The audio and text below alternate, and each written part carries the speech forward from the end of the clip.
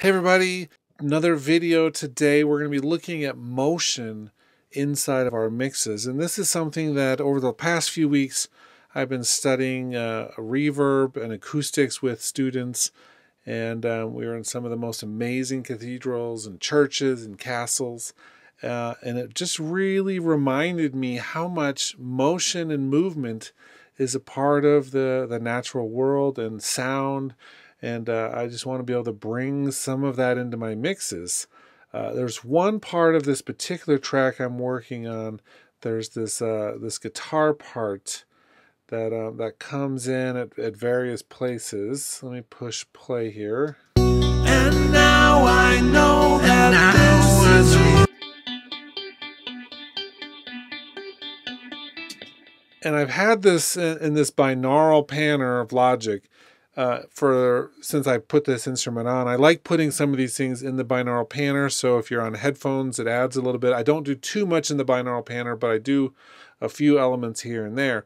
But if you just put it in the binaural panner, and you do that, just so you know, if you right-click over here on the actual panner, you can choose the stereo pan, the balance knob, or the binaural panner. And so that's what I have.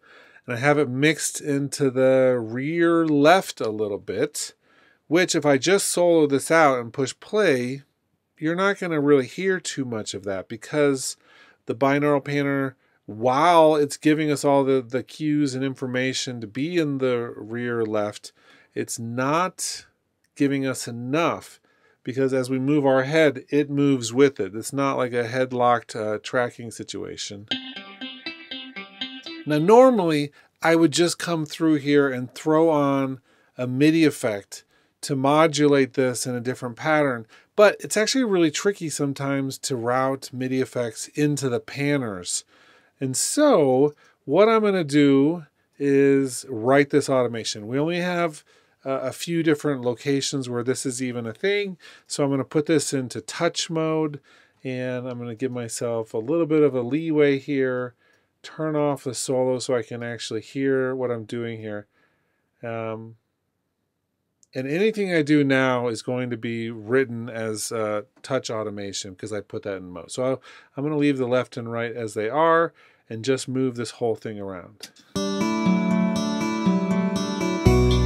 now I know that this is real, that this is real enough for me.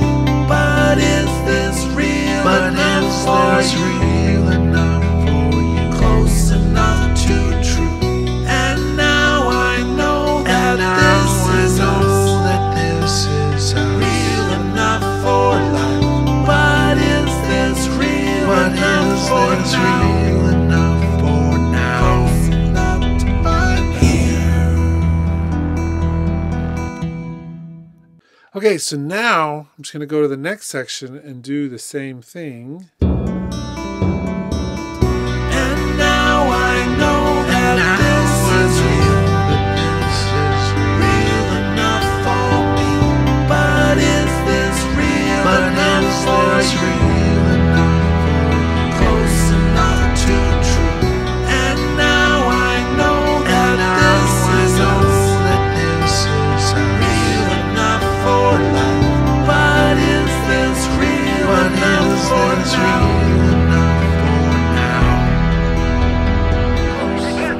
So it's a pretty subtle effect. Let's go back and solo this out so you can actually hear this. But after we turn this back to read, so we don't add any solo automation.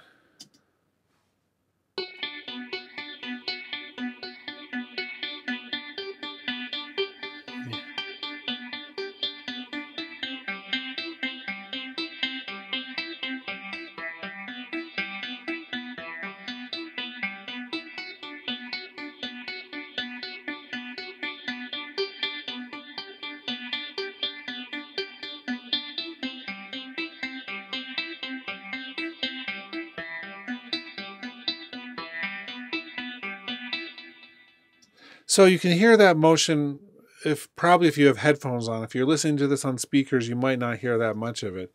But it's just a nice little touch to take this part that's a layer in the background and it adds a little bit of depth. It's like in the movies, if you see an explosion, it's rarely the initial sound of the explosion which makes it sound like a massive explosion.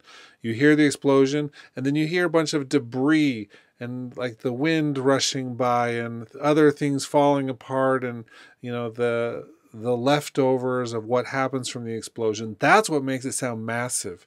And so we do these little nuances in our mix, give it this motion, and it changes the whole thing so you have more depth to it. This is just one tool, but it's a really important one. And now I know that this is real, real enough for me. But is this real enough for you? Real enough for you? Close enough to true. And now I know that this is us. Real enough for life. But is this real enough for now? Real enough for now? Close enough to find here. Cool. I think that's like a perfect little layer in this whole thing that really adds to that. So in your own projects, think of the places where you can add some motion, some movement, something to help with the layers, the layering, and all the stuff going on with it. Are there places, maybe it's not in something major like the vocals, but sometimes maybe it's not something that's going to be really obvious to the listener, but it'll make an impact. And that's what sometimes what we need. That's the exact thing that we can change. And automation is a great way to do that. So for those of you who haven't done too much with automation, you can choose the mode. Touch is the one I typically use. And once you put in there anything that you move in terms of a parameter on this track, while you're moving it, it'll add that automation. And then when you let go, so let me switch this back for a second to read. And once you let it go, as you can see, it goes back to the line that's there. And then I made some changes in this one, but I haven't done anything with the last one. So as you do this, it'll just change when you're changing it, and when you let it go, to go back to what was previously already written. Okay.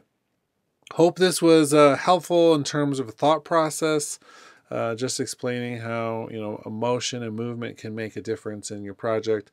Hope you're having a great weekend, and we'll be doing another video tomorrow night. So come back, check it out some more.